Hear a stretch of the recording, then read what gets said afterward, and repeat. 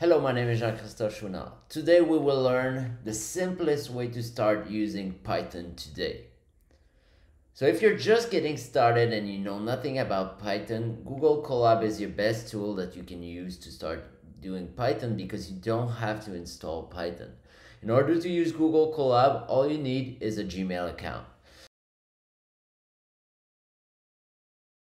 What Google Colab is, it's a free Jupyter notebook that you can run Python in the browser without any kind of configuration. So you can either go to my article and go to Google Colab this way, or you search on Google in order to get it.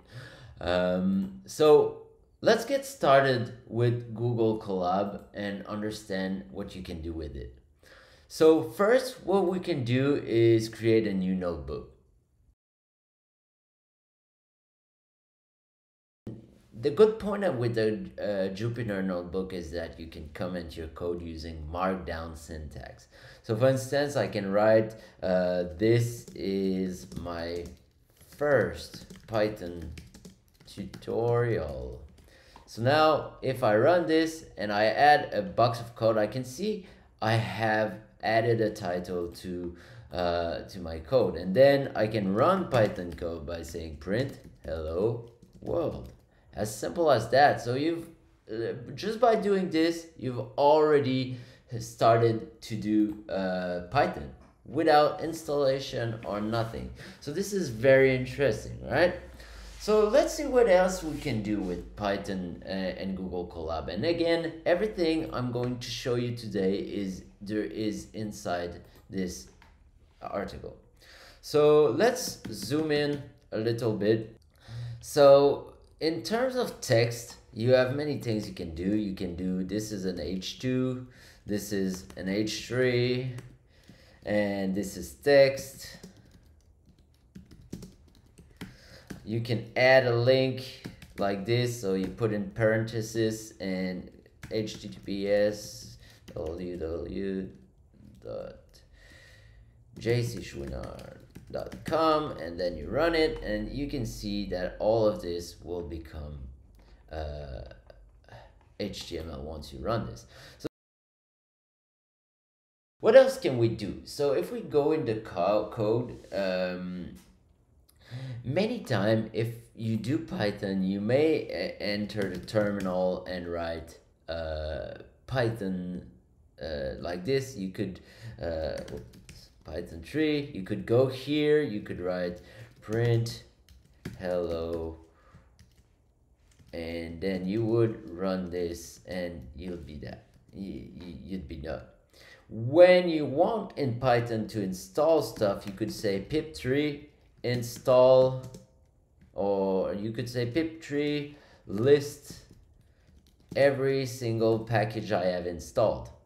So now you would have this, but in order to run the pip command, you need to go in the terminal. So in order to do this in command line, all you need to do is you go with the exclamation point, and then you are instantly interacting with the terminal. So you can run this same command within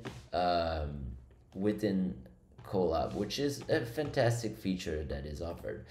Else, what you can do, you can also do pip list -v, and then what you want to do is you could use grep in order to find any package that contains TensorFlow, for instance. So now you will see, okay, yes, I have all these libraries that are pre-installed in Python. So this is interesting. You may want to know what Python version we are using. So if you want to know which Python is installed in Colab, you can see that it's Python 3.8.60. If you want to install a library that you don't have, all you could do is do pip install adver tools, and then you would be able to run wait, let's do this. You could be running import adver tools, and then you could see that it has been installed in your library. Okay, so enough with the nitty gritty. Let's try to understand a little bit what else you can do and what's on your left here. So here on your left, you have the table of contents. So you see we used headings. We can easily move towards section by going through the table of content. There is find and replace. So you could say text. I want to replace with text 2, and then you text 2, for instance. You could replace all, and then it would be replaced everywhere. They are the variables. So variables, what are Python variables? If you've never learned how Python work, this is just an introduction, but you can add data to, you could say variable 1 equal 1. So that, or you could set up variable 2 equal hello, or you could say variable 3 equals a list 1, 2, 3. So essentially you can store stuff in the variables, and then when you reference it, then you could know what the variable is storing. And what's interesting here is the variable panel show you all the variables that you've stored. So essentially if you change the variable 1 and you change this to 2, then you could kind of know that it still exists. It didn't create a second time, so maybe that was a bad idea to reuse the variable. Anyway, you have this file explorer right here on the left. What's interesting, we'll see a bit later, but essentially it's all the files that you have available in order to interact with. You have code snippets that I don't want to dive too much into. You have also search commands, so you can just say clear all output, for instance. So this is interesting. And finally, you have you could have access to terminal, but you would need to sign up for a free version. Okay, let's shut down this. Another thing that is interesting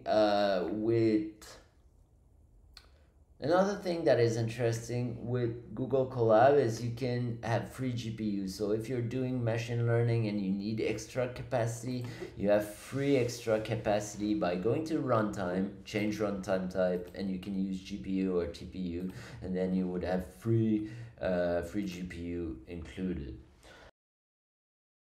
Probably one of the most important thing that you need to know in Colab is whenever I start a Colab, I would go mount drive. So Google Colab is a Google tool. So if you have Google Drive, you can store files in Google Drive. What if you want to get them from Google Colab? Then you could just say, you could just import from google.colab import drive. And then what this allows you is to drive mount. Oops. What this allows you to do is you write drive mount, and you can say content drive. And then by doing this, what will happen is that you can connect to Google Drive, accept, you connect your account, you say okay, allow everything, and then Google Colab now connects to your Google Drive. So when you go into your file explorer, let's wait that it's finished. Now it says mounted at Google Drive. If you go to your file explorer, you can now see your own Google Drive with your own files that you can start importing straight up from Google Colab. So this is it. We could do a lot of Python, but we'll learn a lot more about Python in other tutorials. I just wanted to let you know you can easily follow all the tutorials within this course using Google Colab. Alternatively, you can use VS Code that I'm using. But it's completely okay to use Google Colab for this tutorial if that's what you prefer. Otherwise, feel free to install VS Code. So thank you very much for listening to this tutorial, and see you in the next one.